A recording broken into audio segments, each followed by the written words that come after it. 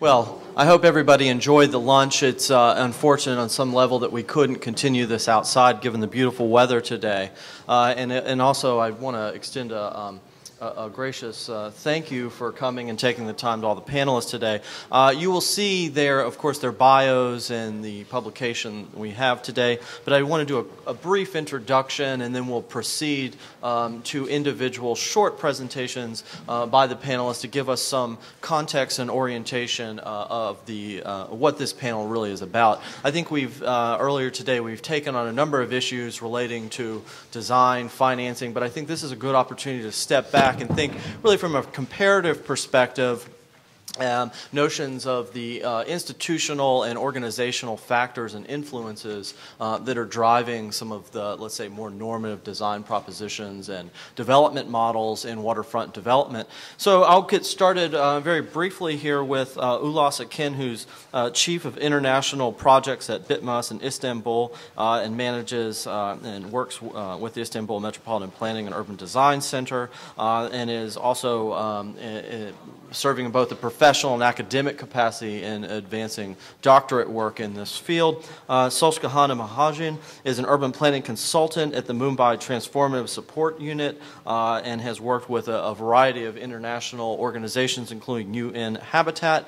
Of course, to my left here is John Alschuler, who has actually served in a number of years in service to the university here, but also is chairman of HRNA, and really his work has spanned across the United States and across the globe in taking on these issues relating to urban design and development. And finally, Vitor Hugo de Santos Pinto, is head of real estate funds at Caixa, which is one of Brazilian's fourth largest bank, where he manages $5 billion of various investment vehicles. And it's really quite an honor to have you all here. And in the interest of time, I think we'll proceed if John, you could give us some background, particularly for our international guests, with the state of New York. Sure. Our waterfront was shaped in the 19th century by the great economic function of our city, which was as a center of manufacturing, trade, and production. We're here, this institution is here, because of New York's preeminence along the harbor as a great trading power. When I was born, 50,000 people worked the docks of the city of New York. Wall Street and all the images you see of finance sort of didn't amount to a rounding error in the employment structure of our community. We made every garment worn by every woman in America. We brewed half the beer drunk in America. We fabricated the machines and the parts used all over our country. And these are the demands that shaped the waterfront. As this great industrial glacier sort of pulled back from the edge and left behind this residue of economically obsolete property, we then entered into this transformation with a legal and regulatory system designed to manage a transition of a 19th century city into a 20th century city, and really wholly obsolete when faced with the transition of a 20th century city into a 21st century city. It's obsolete in two ways. One, we inherited a government with a series of siloed agencies, each responsible for their particular function: transportation, water, sewer, parks and open space, zoning and regulation, finance. Each of our great places, and they are truly great, and there are several people in this room who deserve credit for several of them, and you'll hear from Regina later. Each of these great places came together because those silos had to be broken down and integrated into a single delivery system. Because the basic pattern of infill development, which dominates the inland portions of the city, the responsibilities shatter and break down when confronted with the need to create new place. So we had to create a series of new integrated structures. The map behind me, prepared thankfully by GSAP in Columbia, shows you in different colors the swath of our edge controlled by these new governmental corporations. And as you can see, they dominate most of the waterfront. It took the Brooklyn Bridge Park Corporation, the Hudson River Park Trust, the Battery Park City Authority, I can go on, the Queens West Corporation, I can go on. These new creations were necessary because the government, absent this intervention, was unable to combine a functional departmental structure into an integrated system to develop place. The second thing that was necessary is the basic form of our zoning is obsolete in the face of dealing with these waterfront areas. Take what's, I think, one of our greatest challenges right now, which is the obsolescence of our definition of manufacturing. We have a manufacturing definition left over from when manufacturing rightly was noxious, noisy, often dangerous given the trucks involved, and therefore people were told you can't live near this stuff and you can't have an office building near there. Well, that's a silly definition for much of the manufacturing that goes on in New York City today. You know, manufacturing includes a whole series of artisanal food production, producing sets for Broadway, the product of a laser printer. These are uses wholly compatible with residential neighborhoods, wholly compatible with commercial office buildings. Yet we have this obsolete notion that they have to be segregated and walled off as if people were dealing with rolling mills and steel and noxious chemicals. So what we had to do in the past, and I think what we have to do in the next 8 years under the new administration, is rethink the two underlying structures that helped us transition from the 19th into the 21st, so we can transition from the 19th into the 20th, so we can transition into the 21st century to allow us to do two things. Accommodate the integrated change of use, which is not only manufacturing, but in New York, the demise of the hierarchical nature of our office market. You know, 20 years ago, you know, everybody wanted to be in the corner office, and the corner office should be on the corner of Park Avenue and 52nd Street. And that was the pinnacle. Everybody understood what it was. And that's now silly. People want to work all over our city. People want to work in neighborhoods that are diverse. They want to work on the water. The single hierarchical definition of a Class A office does not fit the creative worker of New York City in the 21st century. Our zoning doesn't reflect that or accommodate it. Our transportation networks don't reflect it or accommodate it. So we have a set of underlying market dynamics in manufacturing and in the office market that have to be reflected in a different way of land use planning and land use regulation. And that has to continue to get married to this alternative delivery system. So in brief, Jesse, I think the answer to where we are going is a regulatory path that reflects changes in the character of the office market, changes in the character of the manufacturing system, that provides tailored and specialized zoning requirements for our waterfront areas. Then a series of new special purpose entities that can take the older industrial areas and manage that transition so it's pro-manufacturing, pro-affordable housing, pro-office, and pro-public access. Thank you, and I hope to address those special purpose entities in our questions specific to who takes the risk and who bears the return and levels of governance and how that works. Let's shift now, if we can, over to Istanbul. And Ulaş, if you could give us there's a background on the state of affairs in terms of the institutional and organizational components. Okay. In the morning session, we had an impression on the formation of the coastal zone and waterfronts. In Istanbul, it's highly fragmented. And since its development of the history, it changed over time during the functions. I'd like to give some references to the other cities in order to explain the case of Istanbul. For instance, the capital city function has been lost in Rio. It was same in Istanbul. So all the port areas, as far as the other public functions, were not anymore functioned. So when the capital goes to Ankara, then this vacant land happened. And same for the industry. Therefore, the industry located in the Golden Horn area was one of the characteristics of the city and social and economic life. Therefore, it resulted with the highly environmental challenges. When I was a child, it was stinking and for around several kilometers. You cannot walk around that area. In the 1980s, the liberal agenda is introduced, and the state interventions on the coastal zone emerged, and the current conditions institutionally structured.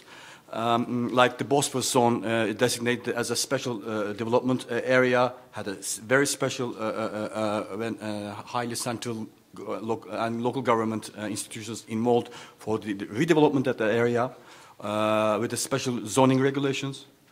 On the other hand, the first time ever the coastal zones filled and continuous waterfront access for the cars enabled. Industries decentralized, and the vacant land occurred. Another reference to Rio is the city-making dynamics. How the city is being shaped is actually not so with the planning or zoning impressions, but more with the real estate dynamics. And it's based on the highly fragmented structure of the land tenure. Who owns the land? And according to who owns the land, it highly depends on who you are and how you are close to the government. These geographies, starting from the Central Eastern Asia, Central Eastern Europe to Asia in general, true business cultural facts are highly dominant. High power distance and uncertainty avoidance. And this, in the business, has also reflections in the social life and the restructuring of the coastal zones with respect to the waterfront developments. Especially in the Golden Horn, old slaughterhouse turned into a cultural center, and first electricity plant of the city transformed into a school, old factories turned into education, but it goes step by step. With that respect, with having not a single and monolithic approach on zoning, somehow helps the natural and ongoing way, and the recovery of the Golden Horn area in terms of ecological regeneration is a really success story on the one hand. When we come to the port developments, especially right now we are discussing on Galata port, it's actually so simple.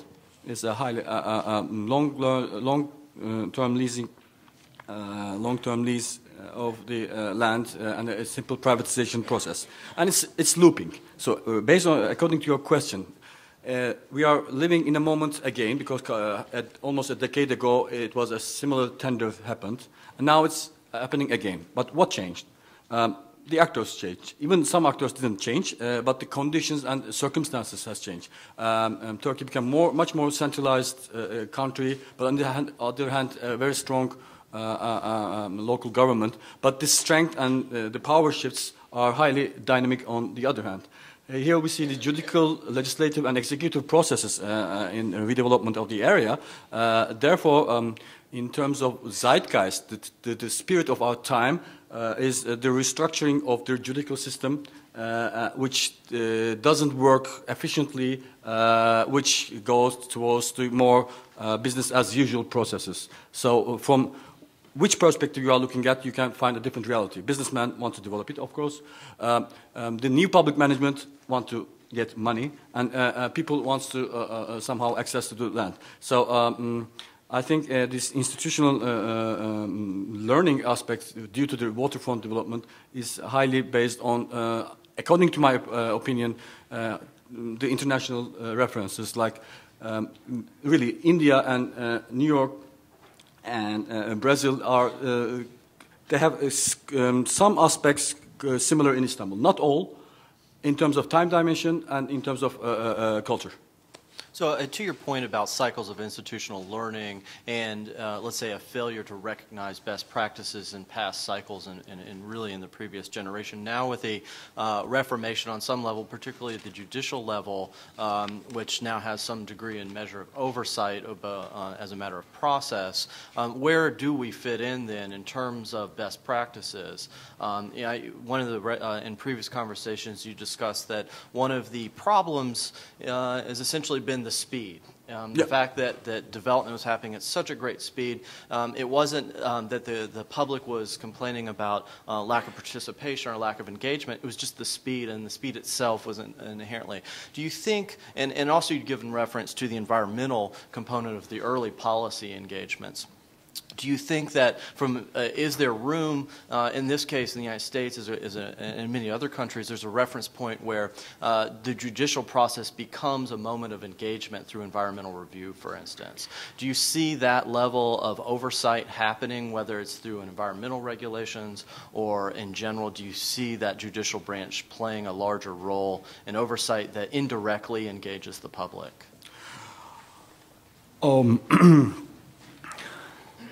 This restructuring, institutional restructuring process facilitate different capacities. But if you look at from the network perspective, this conventional tools somehow doesn't work. Conservation board, judicial system, legal framework. I'm strongly try to look at from the power distance perspective, which really, in reality, shapes all kind of formation. And it's the international examples, especially culturally similar examples, are highly relevant in order to reflect the learning process. Because since 19th century, Turkey and Istanbul is only looking for the Northwest European examples, know nothing about the United States, nothing about India, nothing about emerging markets. So the question is about how we are, the way we are learning, how we learn. So if this learning perspective facilitates, then there is a chance. Other than loop is going forever. Great, thank you. I think at this point we'll turn over to Mumbai, and if we could get the clicker here, then advance. I'm going to talk about the institutional structure for a coastal area as well as the port. And port is one of the major area on the coastal coast of Mumbai and also Navi Mumbai. Next.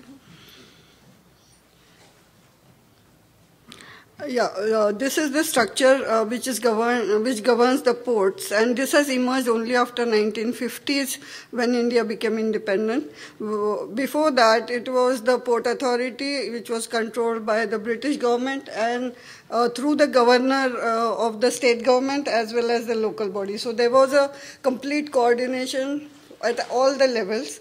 But once this structure was accepted by constitutional changes, the port areas were transferred to the central government at the Delhi government. And state and the local government were totally disconnected from the port area, port planning, port operations, or any decision on the port.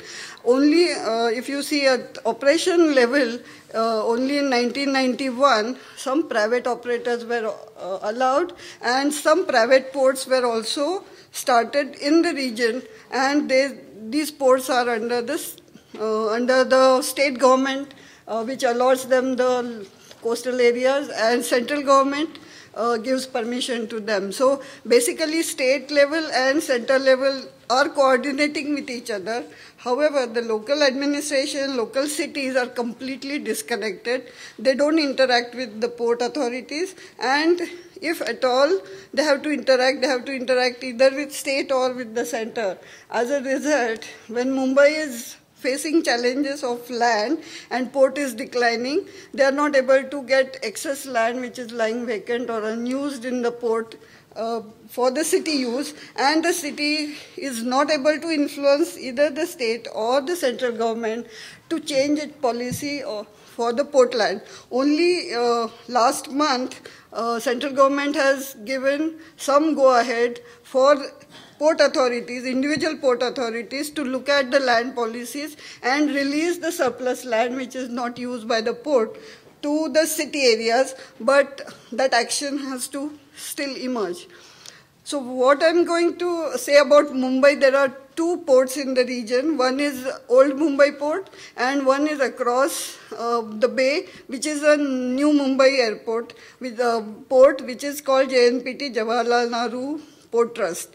And if you look at the central government planning, they have seen that Mumbai port is very small, it is unviable, it is to be closed down. That is the policy in 1980s when JNPT was established, with more than 2,500 hectares of land acquired and a brand new port taken place to address the containerization, technology, speed, as well as depth was available and hinterland was available. And now it is getting connected to the hinterland in the south and the north with high-speed rail link only for the freight. So industrial policy and port policy are getting merged. At the same time, Mumbai port is allowed to decline because it is not viable as a commercial port anymore. However, the port authority locally is not able to take any decision because of lack of support from bottom up to pressurize and get the land for the city, and city is also not able to really grab the land and opportunity which is available on the front of the city. Second problem faced by the whole coastal area of these two cities is that most of the coastal land, 500 meters from the high tide level, is controlled by the CRZ, that is Coastal Regulatory Zone, and there is absolutely no development possible in any of these 500 meters except the central authority when it gives permission, which gives permission to either airport, ports, or its own naval expansion.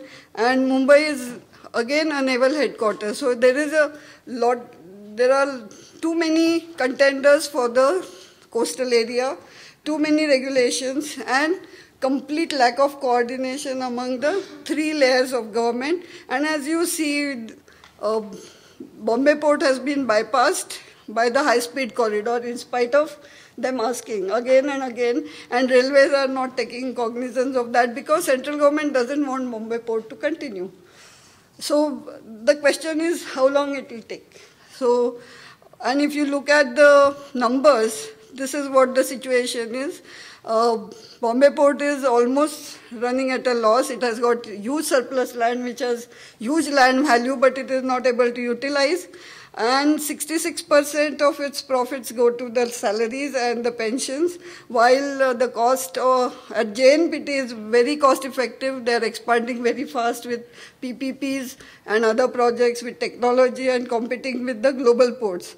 So this is what the scenario is in Mumbai. Well, Mumbai city is going down. It's striving for getting land. It's not able to grab that land for it. Yeah, to John's point about home rule as a limitation in terms of our own domestic regulatory system here in the United States, when you look at Mumbai, in the geography, to me, it's clear that you have interests of the Navy, you have the old port, and you have the new port, essentially. Yes. And they all have very disparate, intense, and centralized governmental structures. Do you see a future where there is some level of, within the central government, some coordination within a central agency, or would that just be complicating and adding additional regulatory burden? At present, what I see at the central government that they want to take action, but it is not able to generate consent from the state government as well as local government for transformation. For example, closing down of Bombay port was actually written down in 1970s when the order for new port was passed, that eventually when JNPT becomes operational, the land should go to the city. But city is not able to see that it is an opportunity to take the land because city is not independently governed by a political mayor, and it has to go through the state. And the state chief minister is never from Mumbai, and so he doesn't take interest into the issues of Mumbai, and he takes issues more relevant to the state. So basically, it's a logjam of policy. We are trying to negotiate how these three authorities come together. They talk with each other, and we reform the legal framework similar to what New York had done earlier. And also, if you look at the development plan of Mumbai, it doesn't show the coastal area as it's within the planning purview. Neither it shows the port as if it's part of the city. So it leaves it white, no color. So that is the problem with how to negotiate these three levels. Well, thank you very much. And I think it offers a great comparative perspective for Vitor here in terms of transitioning from thinking about a system driven largely by a central presence and a federal system to one largely driven by a market presence. And perhaps you could give us some context along those lines. I'll try to be brief and explain a little bit of the transaction. But in Rio, in the left side, we can see the city of Rio de Janeiro. They established a company called Sedurpe, which was in charge of all the development in terms of the infrastructure. So they organized a competitive bid through which we brought a concessionaire to take care of the place and the services for 15 years. And Caixa, we designed a solution using two investment funds, which are in blue here, two boxes, and Sedurpe, they put inside this first fund, which we call Região do Porto, the air rights. So in Rio de Janeiro, as some guys put here, and they issued air rights to finance all the infrastructure costs. So they put these air rights, and air rights in Brazil, different of what they are here in US, I believe, they are a tradable bond, so you can buy and sell it.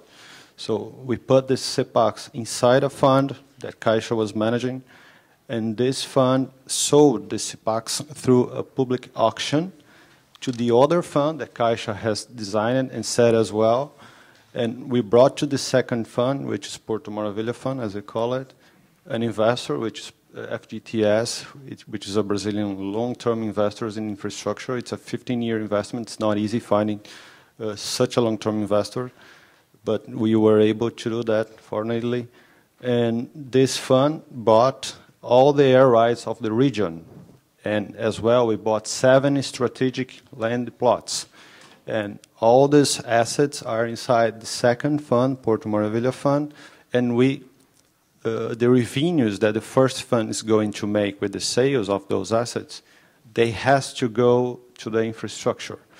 But it's important to say here that the money doesn't go back to Sedurpe and they pay the infrastructure. We pay Caixa, the bank, we pay directly the infrastructure. We didn't want to have the risk of not having the infrastructure, of the municipality making something else with the money. We wanted to be assured that the money would go to the infrastructure. So the second fund assumed the whole obligation of the infrastructure revitalization, which is 8 billion reais in 15 years. So we are not paying all this amount of money in the first moment. We are paying the fund and then the concessionaire as long as they need, as the infrastructure place goes on. So today in the second fund we have air rights and we have land. So we are selling these assets to the developers in order so that they can develop the areas.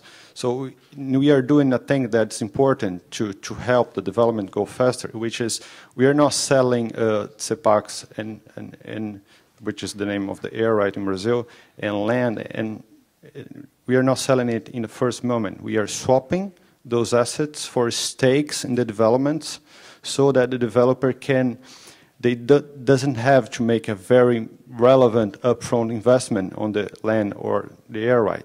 So by swapping it, we are somehow helping more developments happen in Porto Maravilha.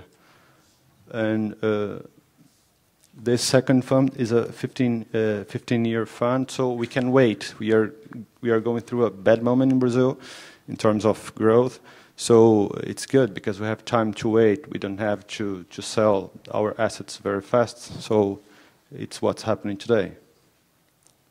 So in addition to the intermediary function that Caixa is essentially serving with the CPACs, and essentially unitized, monetized FAR, you're essentially taking equity positions, and that has some, let's say, potential structural risks to your larger fiscal health of the organization. And at the same time, one has to recognize that the private sector, in terms of the lending community, also will eventually have to be engaged. Caixa can't do this alone in terms of construction finance, long-term equity, mortgage, debt financing, et cetera.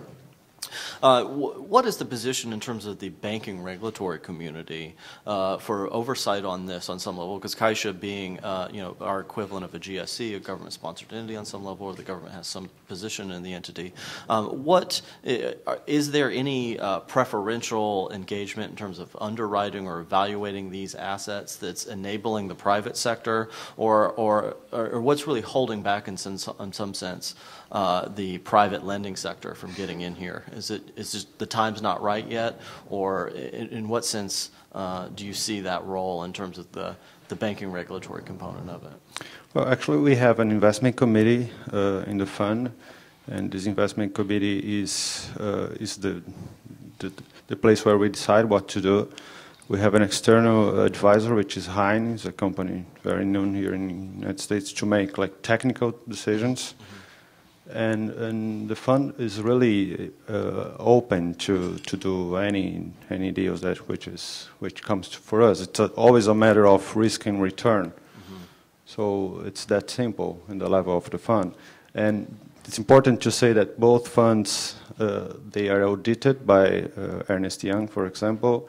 They are audited as well through TCU, which is a Brazilian agency, which is responsible for auditing public expenses. Although this money is not public, it's private. Mm-hmm.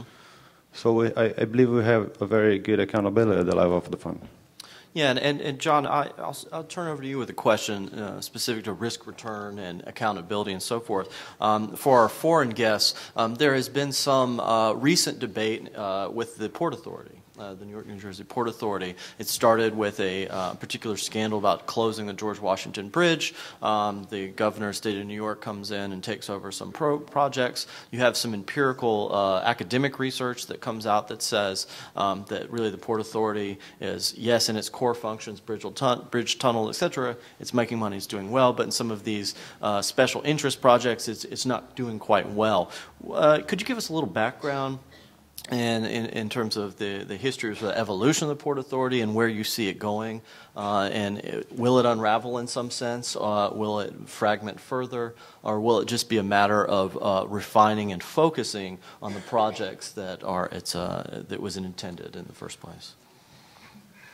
Our Port Authority, one of the really great public institutions of the United States, was created by an act of Congress to create the infrastructure that drives our mobility in the region.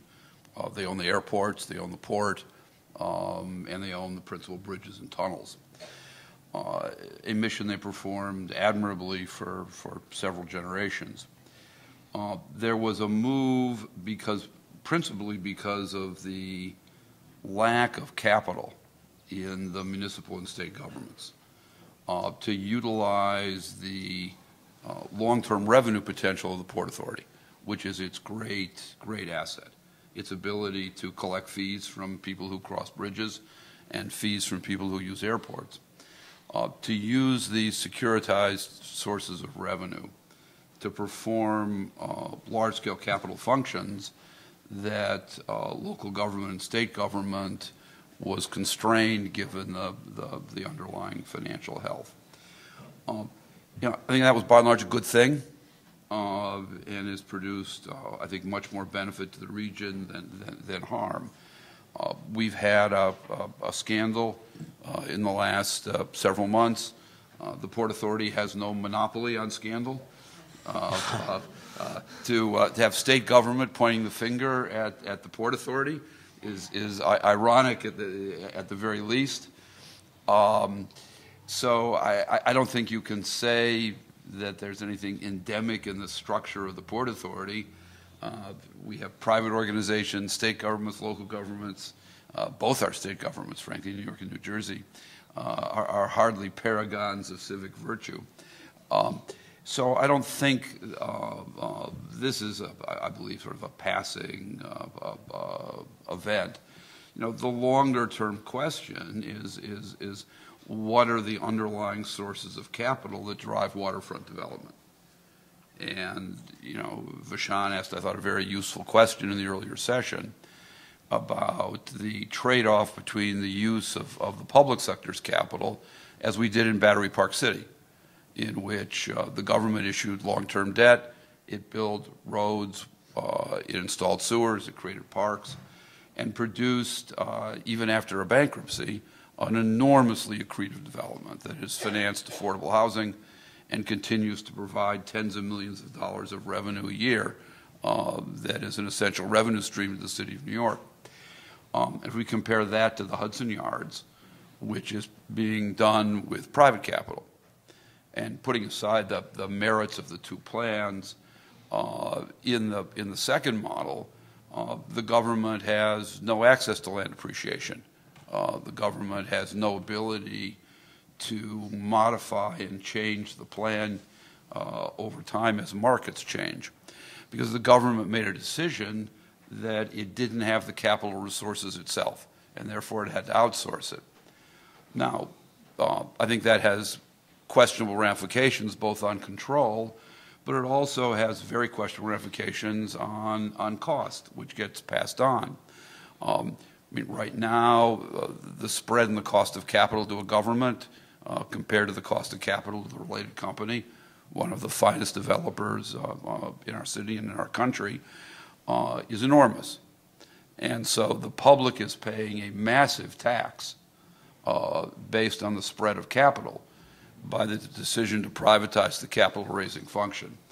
And that's a tax which could have gone into public amenities, could have gone into a whole series of things, but goes to pay necessary returns and cost of capital to a series of debt and equity investors. So I think the core question of the Port Authority, Jesse, is where do we get the capital that allows the government to make long-term strategic decisions in waterfront infrastructure? You know, I think that's a good segue in a way to the mechanics of Mumbai. In the old port area, something like 50% of the land is otherwise laying fallow as empty warehouses. At the same time, this land abuts on the financial district, and it's a growing and expanding financial district. It's important to the larger labor economy in terms of financial services, et cetera. In previous discussions, you had mentioned that essentially the port would maintain control of the land and would work on ground leases. And you seem to think that in terms of both the scalability of future development and the timing and pace, that it would be somewhat accretive. It would be small steps, one step at a time. Could you speak on some level to those mechanics of the economic relationship in terms of the infrastructure and the relationship specific between the ground leasing?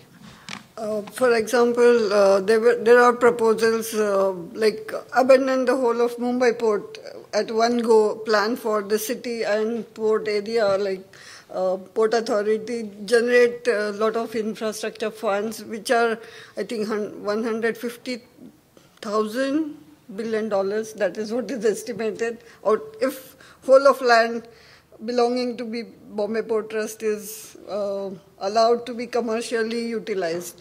But that is not possible because as it is, 50% is utilized by port for certain functions like liquid petroleum, transportation, refineries and other, which will not go immediately. So 50% land which has been made available, which is abutting the southern part, which is near the financial city center. So part of it, some of the estates, they will be available to certain public authorities, for example, Housing Board, which is a public authority, might get some lands for affordable housing as well as waterfront development, and part of it could be commercialized. But Port Authority will not allow the ownership to be transferred. So the policy at present, what has been thought of, that it will be 30 years lease, which will be continually upgraded after 30 years, and as and when the land becomes available, it will be made available to various developments.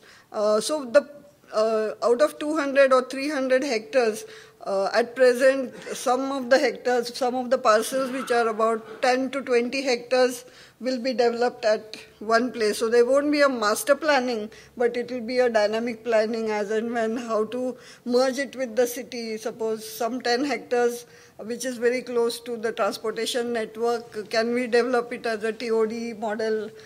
So I see a gradual incremental planning process, and not completely a master plan of the end product and then go ahead with development of land, which seems a little impossible because there are too many pressures. There are pressures for development of marina, there are pressures for development of financial sector, hospitality industry, also the education campuses or hospital, because medical center is, Bombay is one of the main medical research center. So there are many contenders. So it will be some way public-private partnerships, and the land will be gradually and incrementally going into other places. But I see no wholesale conversion of land in a very short period.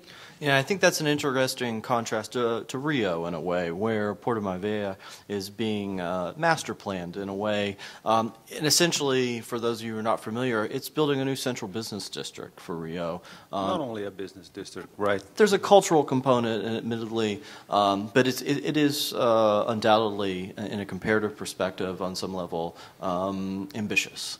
And so, and there's an awful lot of, particularly office development going in, and there's a lot of in terms of the timing, the pressure one gets from the Olympics, World Cup, etc. That's accelerating the pace of the sort of natural market or development of a market. What, in terms of timing, how do you see that relating to your positions, and is there ability or as a structural process for you to slow down in a way, or is it just built on a constant inertia of speculative development? Slowing down the infrastructure, you mean, expenses? Yeah. It could be. There is a legal possibility of doing this, but we don't want.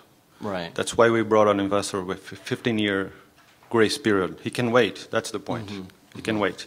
An important thing is that although we want it to be a commercial district, we want it as well to be a residential destination. It has to be. It has to be a mixed-use area. We are very aware of that. So residential developments, they are less cyclical, I would say this. So we have a huge demand in Rio de Janeiro for residential. So we believe that perhaps commercial developments will go slower, but residential developments will do good in the short term, in the long term. So it will help renovating the area anyway. So that's, I think to the point about the cyclical nature of housing, let's say the inelasticity of pricing and price control specific to housing, are we talking about condominium for sale, rental, some mix, and even within the rental, what are the divisions in terms of relative affordability, or is it just all market rate? The largest demand is for condominiums. People in Brazil, they want to buy, they want to own the apartments. They don't like to rent. Interesting. It's the same. There's no rental housing policy, and it's the same for the Istanbul and Turkey, culturally. And I think one last question, and we'll turn it over, bring it back to Istanbul.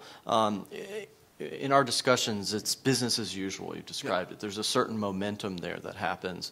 And if you look in organizational terms, you'll even see at the bottom of the screen that there's even a separate entity which has a certain autonomy in and of itself. Well, and this is sort of a broad question, but I think one that unites many of the panels today in terms of the relationship with planning. Where do you see the public's role in here? There's been an awful lot of new amenities, waterfront amenities, some infill parks, Turkmenistan Park, I believe it is. And on some level, that speaks to this notion of of open space and amenities which people seek, but really as a matter of process, where do you see that, again, going back to a notion of institutional learning, where within these organizations and institutions does the public have a greater say in the planning and development process? The amount of plans are huge. Master plans, city plans, environmental plans, coastal zone planning. On paper, when you look at those fragmentation, the lack of coordination is become an issue. But it's somehow hiding the reality of the business nature. Somehow, some public institutions act as private, and some private institutions try to act public. It's a very interesting momentum in a way. In terms of these great landfills, rather than plan making, it's highly relevant to the planning, because the planning is a process of interaction where the maturity level of decision making and the role of public sector with regard to the public interest will change, because now the most fuzziest, one of the most fuzziest concepts, public interest, now being used as in justifying the privatization. And so the role of the institutions are among, they are more central. Yeah. I just urge a note of caution about how we allow the market to define as a sole parameter the functional attributes of our 21st century waterfronts. I mean, these waterfronts were in manufacturing and trade uses for a couple of centuries. To say that we're going to pick a given 5 or 8 year cycle to define their character for the next century, I think is very short-sighted of us. And there's a certain inherent character to these places. The magic of all of our cities is much about where the urban framework meets the water's edge. And to have that character shaped for 50, 60, 70 years because of a 3-year market cycle in which residential happens to be hot or office happens to be hot, I think is not in the best interests of the utilization of the edge. And we need a financing system that allows for the patients to take the kind of, richness and diversity and energy which makes all of our 4 cities special, and bring it to the edge and not produce these zones of monoculture that we've seen, I think, in too many of the rush developments at the urban edge on the water. And I think that's a perfect summation. And perhaps we could turn now to questions and answers. Well, questions, that is. If anybody has any questions in the audience. It was a question for John. Caught in the act, I know. Not for the first time. I couldn't get your surname, but can I call you John, sir? So the question is that, we have Istanbul, Mumbai even more. We are all, relatively backward to the US, Rio. We send our children to the US to study. We look up to the US as, wow, they know everything. They'll teach us how to do things. And we hear you have these problems in New York and you can't even plan for 15 years ahead. How do we address that? I mean, what are we to learn? Is it that, is it a failure of democracy here? Are we seeing, how do you see it going ahead? Or with it should remain muddled and let it, let the streams flow on its own pace? If I have to look at the most exciting and transformative things we've done along our waterfront, the enormous force of the intervention of Brooklyn Bridge Park, the creation of a whole new environment at Battery Park City, the transformation of the Hudson waterfront. I would say these are models that the whole world can learn from. And I think what they can learn are 3 or 4 key things. One is the absolute necessity of vigilant, organized, persistent public engagement. You know, the Brooklyn waterfront is made better by the passion of the citizens of that borough. The passion of the people who live along the west side for that waterfront have made it a better waterfront. And, you know, we are a messy government. We're a confused government. We're sure as heck not an efficient government. But a lot of that, I think, has led to a much better urban form. The second thing is to, and I think at GSAP this is an important thing to say, let our best landscape architecture talent, our best urban design talent, our best architectural talent, you know, give them license to do what they can do and create spaces that are magical spaces, that are transformative buildings, that are extraordinary parks, these are legacy spaces, and they deserve legacy environments. So who's stopping them in the U.S.? You know, I think the good news in New York is that for every one that's been stopped, there's been 3 that have been fabulous. You know, if you look at, you know, the work of Michael van Valkenburg, the work of James Corner in terms of shaping these environments, the work that CHOP and others are doing along the Brooklyn waterfront, you know, so I think we have produced through the talent of allowing our designers to express their genius in these spaces. And we all owe a credit, I think, to really one of the few bipartisan agreements I've seen in my career. You can go back to, you know, the Republican governor, George Pataki, and his passion for the New York City waterfront. You know, Mayor Giuliani left very little physical legacy. The legacy that he left was on the waterfront. Michael Bloomberg's extraordinary commitment.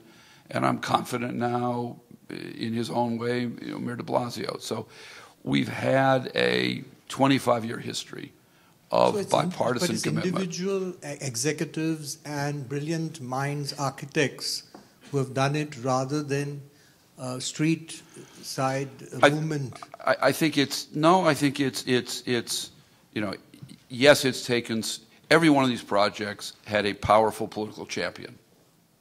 Not a single one happened without a mayor or a governor who said, I want this.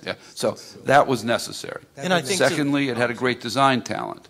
So, thirdly, it had a financial structure that kept it away from the legislature and allowed it to be off-budget. So where financed. does the ground, street level public opinion come into the whole game?